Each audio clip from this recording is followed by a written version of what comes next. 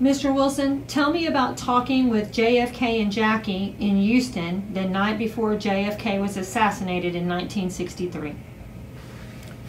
I had met JFK, John F. Kennedy, in 1960. He came to my hotel room right after he was nominated for president.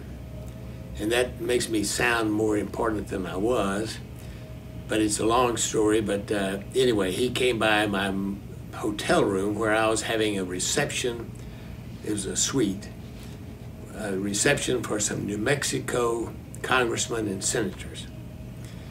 And so at the last minute, we called him and asked him to stop by, and he did. He was running for election at the time.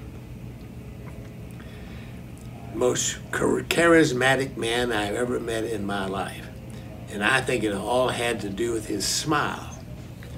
He had the most genuine smile, and just a buzz surrounded him wherever he was.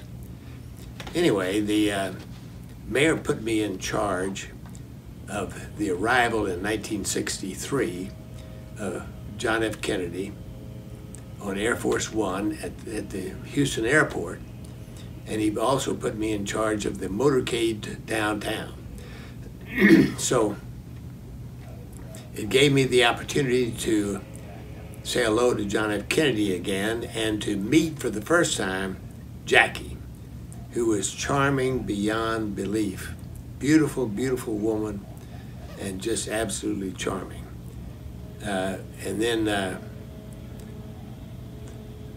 the next day in Dallas, Texas, he was assassinated.